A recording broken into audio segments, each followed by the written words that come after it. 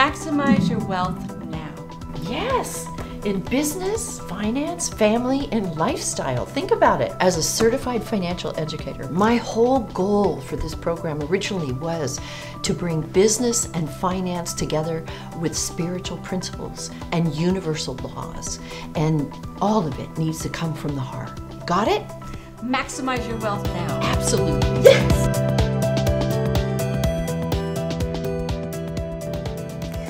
Welcome back to Maximize Your Wealth Now. I am so honored to share with you about Shirlene Reeves, my co-host. Do you know that she is a certified financial educator? Now, there's a difference between a certified financial educator and a certified financial planner, and we're going to find out what that is right now. Shirlene Reeves is an international speaker, certified financial educator, executive producer of WMAX-TV, and a massive visibility media instructor, blending business, finance, and universal principles. She strengthens your business and expands your vision through massive visibility so you can make a 6- or 7-figure income while you sleep. Shirlene has a varied and balanced background with education and experience in both financial and spiritual principles. On the financial side, she is one of only 253 certified financial educators in the nation with more than 27 years of experience. She was the CEO of her own nationwide company for over 17 years, which she bootstrapped from zero to millions and has invested in real estate for more than 20 years. She has a BA in sociology with a minor in psychology and a BA and master's degree from the University of Metaphysics. On Maui, she trained with best-selling author and speaker Dr. Wayne Dyer, an American spiritual teacher and former Harvard professor Ram Dass. Shirlene Reeves brings real-world training to the masses by sharing time-tested experiential business and financial concepts. Well, I'm glad you asked, because it's a world of difference. A certified financial educator, in fact, there's only 253 of us in the nation, actually goes through a grueling testing and training period. And we are certified to teach on university campuses and business campuses. We actually go right in and teach the employees how to manage their money in an easy 5-step process. It's so simple. Now, a financial advisor or a certified financial planner is very different. They work primarily in the market. Some of them stray out a little bit, but not too much. Whereas we look at the whole house.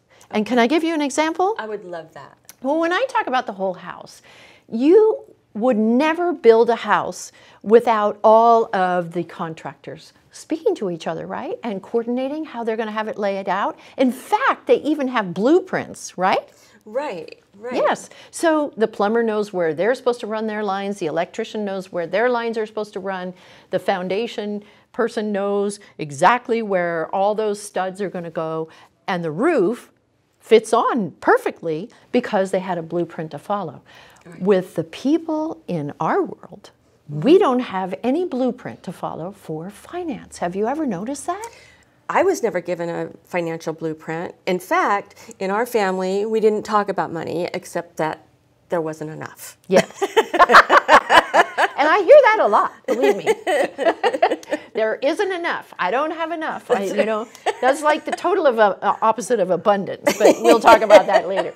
That's right. But when you are looking at your financials, always have someone that looks at the big picture, your whole financial house. So when I'm talking about this, I mean, you know how you have the insurance person over here, you have the banker over there, you have health insurance is entirely different from that, car insurance is over here, you have everything is in all different places, and then you have your financial advisor or your financial planner. Well, that's such a great point. Let me just stop and think about that. We have so many people that are really playing in our financial pool, yes, if you will. Yes. And they're like in a whole bunch of different areas, but I would never have considered them part of my financial planning. What I'm hearing from you say is that actually everything in your life is part of your financial picture. Your insurance, your savings, your income, all of that is part of your financial picture. So a financial planner might be able to talk to me about my investments in the market, but they're not going to go, oh, and by the way, your property and your car and your medical and your life insurance, and they're not going to look at that whole big house. Exactly. So it's really important, what I'm understanding right now is that it's really important that we all speak with somebody who is educated, like you, as a certified financial educator, so that we can understand the big picture of our money instead of just maybe the little investments, which is, in my mind, that's what I think a lot of people think about when they think about investing. They think about money, right? They think about, oh, am I invested in the market or that kind of thing, and they don't really consider that their whole life and their whole picture is important. Absolutely. And they don't have any financial path.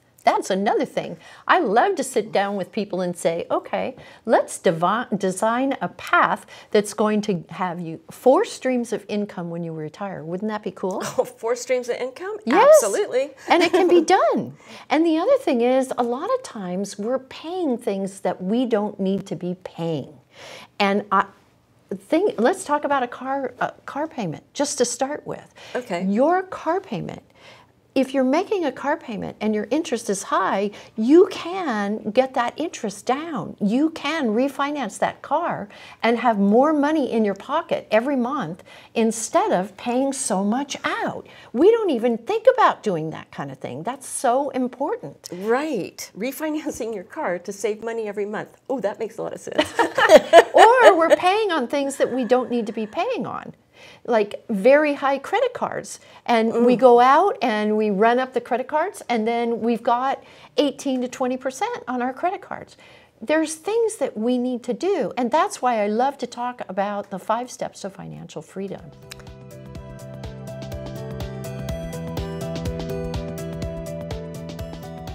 Hi, I'm Shirlene Reeves with Maximize Your Wealth Now with a new tip on how to maximize your wealth.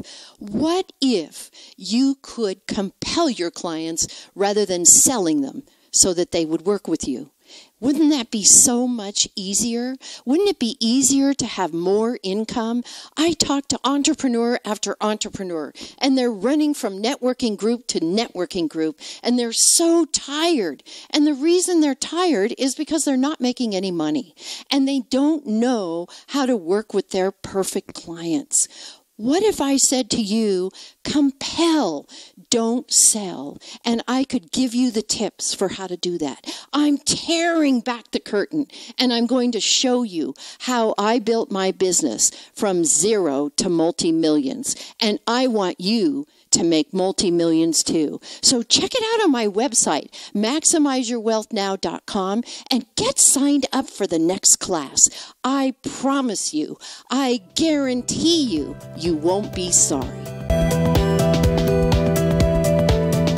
Great. You know, this is one of our gifts, so I want everybody to pay attention now.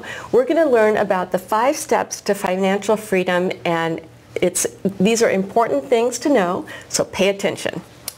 All right, so I hope you have your pen out and a piece of paper, because I'm going to give you some hot tips right now, and you can look at your own financial plan and what you're doing and make changes today, right now, that are really going to make a difference. So let's get started. Cash flow.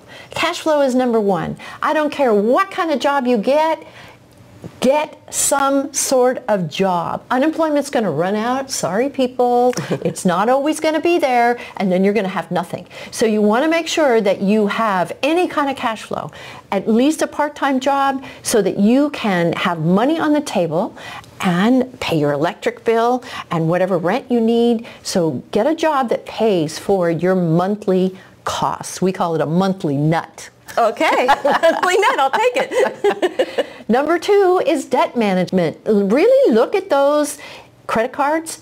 If you've got credit cards that are up over 16%, boy, time to cut them up and pay them off as soon as you can, because you can't even close it until you've paid it off. Right. And they're so high and so ridiculous that do you know that you can divide into your credit card interest rate and find out how long it's going to take to double? And if it's at 18%, it's going to take close to 3 years, and it's going to double just like that if you're paying the minimum payment.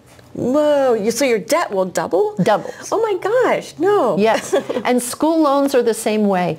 People, please think about those school loans because they are going to double consistently. And if you say, oh, I can't pay for this right now, they'll say, okay, fine. No problem. We're just going to collect the interest when you get there. Yes, it's Oh my one of the gosh. biggest incomes that the government has. Did you know that? Student loans? Yes. No, I did not know that. Yes. Wow. So debt management, so important. And then there's proper protection. You want to make sure that you have proper protection. If you don't have proper protection, and what I mean is car insurance, medical insurance, life insurance, long-term care, whatever it takes, you need to have it. Otherwise, your cash flow will no longer exist. It will get wiped out very, very quickly. That's so true. I mean, medical bills, forget it. It's Yes. so expensive. So if you have some kind of a catastrophe where you need, continuous care. Yes. Yeah. Yes, You'd want to be absolutely. protected for that or it'd wipe you out. I get it. Yeah. Yep, so proper protection. And then the next thing is emergency fund. You want to make sure that you have an emergency fund because if you don't, you're going to get caught. And let me tell you how. Okay. There was a gal that came in my office just the other day and her car stalled about 2 blocks. It was 2 months for her to overcome this problem, but 2 blocks away. And she came into me and said, Shirlene, I really need to rent a car. And I said, well, where's your car? And she said, well, it's down the street. And I said, well, why would you rent a car when your car's just down the street? And she said, well, I don't have any money and I have to pay the tow truck guy to tow the car into the shop. And it's a big problem for me. So now I got to go rent a car because I can't pay to get it out of the shop. All I can afford now is the tow truck. Oh my goodness. And I'm in big trouble. And I said, well, gosh, if you rent a car, then you're going to have to pay the car payment for that car rental every day, which is not cheap, it's Yeah. expensive. Then you're paying the insurance on your own car, you're paying the payment on your own car, you just paid the tow truck, and now you got to pay the shop, so you got 5 things to pay instead of having the money for the tow truck and just to pay the shop. Right. That's a lot of wasted money. Absolutely. So it would behoove her to have had an emergency fund. Yeah, just even a couple $1,000s if you can do that. Do the emergency fund. It's so very important. And it will save you every time. If you need to go to the doctor or something like that, you have the money. Maybe you're in a different country. You got to have the money. And our insurance doesn't cover it in a different country. What are you going to do? So maybe you wouldn't even be there if you don't have an emergency fund. I don't know.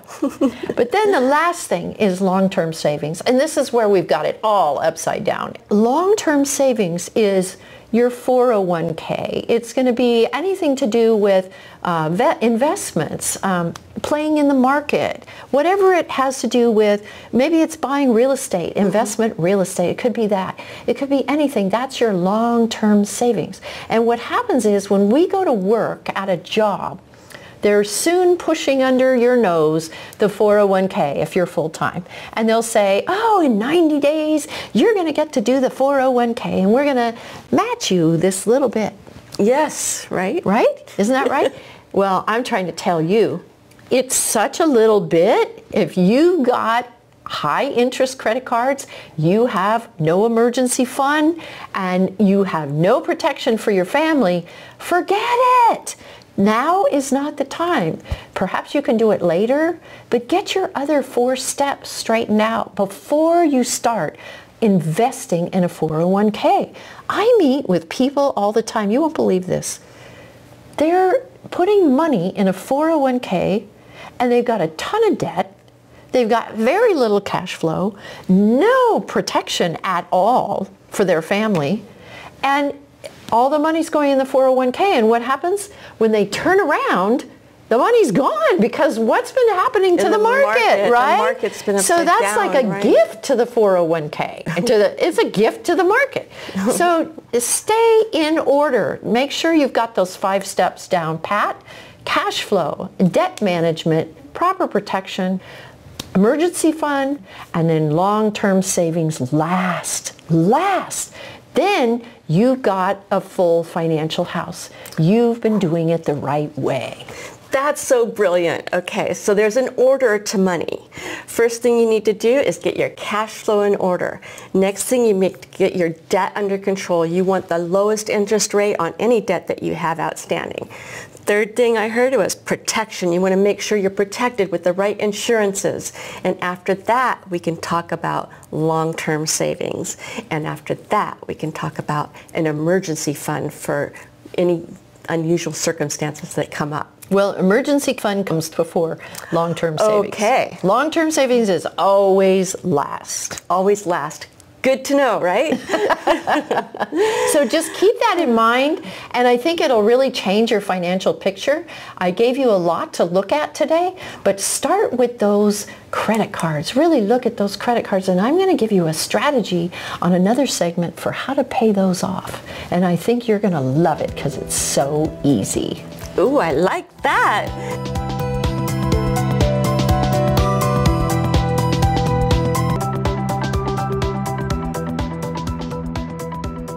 Our 4 cornerstones for successful investing are growth, safety, tax advantage, and protection. So one of the questions that I ask people is, where do people put their money? Where do you put your money? And they might say the bank. And when we're talking about a bank, we're probably talking about a CD or maybe just a savings account. But my question is there growth in the bank? Well, right now, we can't say there's a whole lot of growth in the bank, right? I mean, it might be less than 1%. So no, there's not a whole lot of growth. Or maybe we can just say a teeny tiny bit. And then the next thing is it safe in the bank? Well, yeah, it's FDIC protected, so we will say it's safe in the bank. But is there any tax advantage at all? No, there's no tax advantage. And also there's no protection for you or your family. So the bank is not a great place for you to leave your money sitting, because every month it's losing money based on inflation. Now, where else might you think of putting money? Okay, let's talk about a 401k. Is there growth in a 401k? Yes and no, because we've lost a great amount of money at different periods. 2007, 2008 being a huge loss, huge loss. So that would mean there really isn't any safety either.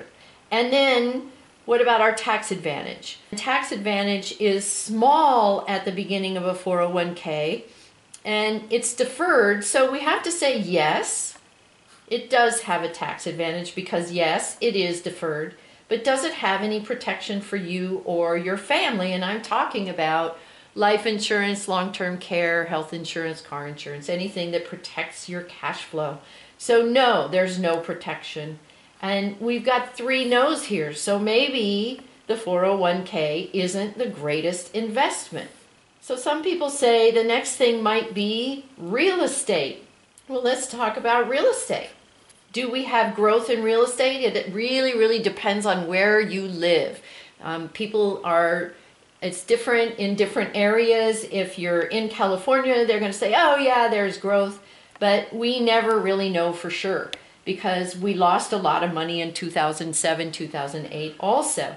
So I'm going to put yes and no because it really depends on where your real estate is. Is it safe? No, it's not safe because we don't know what the market's going to do. We don't know if it's going to go up and down, and it doesn't always come back in everybody's areas. Does it have tax advantage? Yes, it does have tax advantage. It has a small amount if it's your personal residence and a bigger amount if it's a rental, which is why so many people buy rentals so that they can have that tax advantage. So we're going to say yes. But is there any protection for you or your family other than maybe a roof over your head? I would have to say no. There's no health insurance, life insurance, long-term care, disability, anything of insurance type product like that can protect your cash flow or your family, so we'll say no. So maybe real estate isn't the best either. And then some people say to me, well, what if I just stick it under my mattress? Well, let's try that. we'll put it under the mattress. Okay, so is there growth under the mattress? Maybe mold, that's about it. So we'll have to say no growth. Is there safety? Well, not really. What if you have a fire in the house? Would it be safe then? No, of course it wouldn't. Is there tax advantage to it sitting under the mattress or in your safe at home? No, there's no tax advantage, and there's no protection for your family, so that's out. So you're saying, well, where am I supposed to put my money? I don't know. I thought those were all the places that I would put my money. Call the National Financial Literacy Center to attend a complimentary financial course in your local area. Call 800-299-9800. That's 800-299-9800.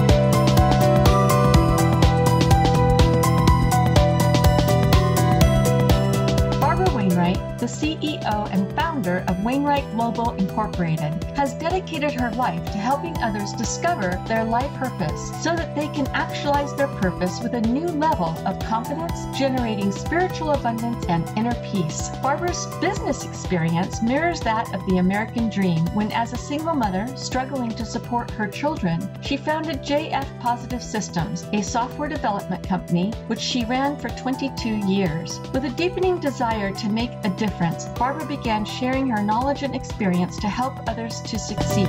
Us in here are on purpose for a comfortable life. We're all here to stretch, to grow, to give back, to be the best that we can be. That's why you're here. Using the theory of the mind, positive thinking, NLP, goal setting, personal motivation, and accountability, which are the key ingredients to her success. Barbara is responsible for training over 6,000 professional coaches on 6 different continents since 2006 and has established credibility in the coaching industry through acquiring third-party accreditation at the graduate university level, accredited by ASCB and by the Strategic Learning Alliance, an applied learning credentialing organization. I wanted to share with you how you can have a very solid foundation so that you are living your truth. And the ways to do that is to know your values, to know your principles, to know and have a mindset of yes, I can, and then to have and be congruent with all of those things in your actions. The things that I think of as values are acceptance, learning acceptance, acceptance of all people, right? Loving everyone, loving everything, loving everyone. And we need to see ourselves in everything, even if it makes you uncomfortable. It's still part of you, right? It's still part of you. We are all connected. We are all one. We're connected. Okay, so love, joy, happiness, attitude, enthusiasm, right? Do you value confidence? Do you value humility? Do you value your authenticity? How can you be authentic if you don't know these things? You can't. You have to know who you are and what you value so that you can be authentic and in your truth. Gratitude, being grateful and in gratitude for the things that we are receiving every day. I mean, I'm grateful for everything that occurs in my life, even what might have seemed like a difficult time. Raising 4 children as a single mom, tough. But you know, it's okay. It made me who I am today. Compassion, having compassion for others, and trust. Trust is so big because, you know, when things are happening and it doesn't feel right and you don't know why it's happening, and it might be because you're expanding in your personality, things might be expanding around you and you're stepping out of your comfort zone and you're not sure. Trust is so important in that case. You need to trust that everything is in alignment with who you are and who you are going to be. And trust that what is coming to you is coming to you for your highest good. And sometimes it doesn't look like your highest good, but in the end, it will be for your highest good, because that's the way the universe operates. It helps us to grow, and it is responsive. The universe is responsive and responding to who we are being. Tolerance, patience, forgiveness, these are all values. What is it that you value? Do you value being generous? Do you value giving back? What do you value? Show up for God, and God will show up for you in miraculous ways. For me, love encompasses all the other values, right? Knowing your principles, What do you stand for? If you don't know what your principles are, you can get lost. You can get lost in life. How do you want to show up in the world? That's really the key. How do you want to show up in the world? Do you want to show up with your honesty, with your integrity, and be true to everything that you're talking about and you're speaking? So showing up and being true to yourself, very important. Having compassion, do you want to show up like that? Do you want to give back? Do you want to be of service? These are all things that you need to know so that when you show up and somebody says to you, hi, hey, how are you? What do you do? How can I help you? How can I serve? That you can say, well, here's what I'm really going for. And you need to know it. It needs to be in alignment. I call this in alignment with your values and your principles. So you want to be in alignment. What motivates you? What drives you? And what are your limiting beliefs? What is it that, and I don't know if we can know what our own limiting beliefs are. That's kind of a challenge. That's why I say, getting a coach or a mentor or somebody to help you to have some breakthroughs. How engaged are you? How engaged are you in your life? So these are some questions that if you take them to heart and you can answer them from that inner place, it'll help you a lot to move forward. People that are living in the caged life are living back in, they haven't really explored, they haven't really examined, they haven't really gone inside. They're like a victim, not really wanting to grow. They're not focused on making change in their life. They just want to get up in the morning, go to work, come home, go to bed, get up in the morning, go to work, come home, and that's it. That's the comfortable life. To live an extraordinary life, that means you need to find your optimism, right? You need to find your enthusiasm and find out what you're enthusiastic for, and knowing your values and your principles is going to bring that all together for you. Here's some more things that you want to ask yourself. Are your actions in alignment with your values and your principles?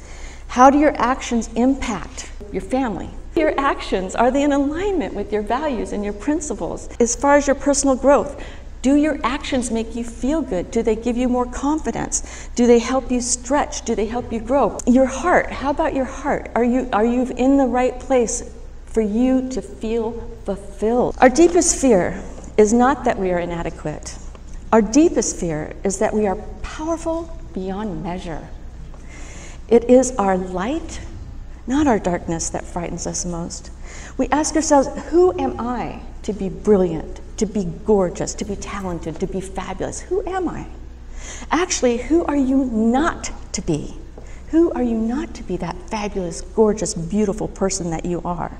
You are a child of God. Your playing small does not serve the world. So we need to step up.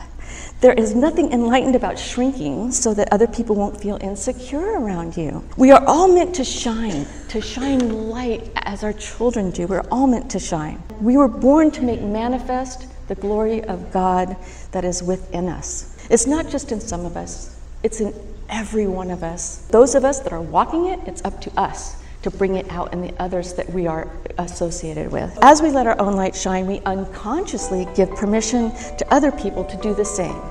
As we are liberated from our own fear, our presence automatically liberates others.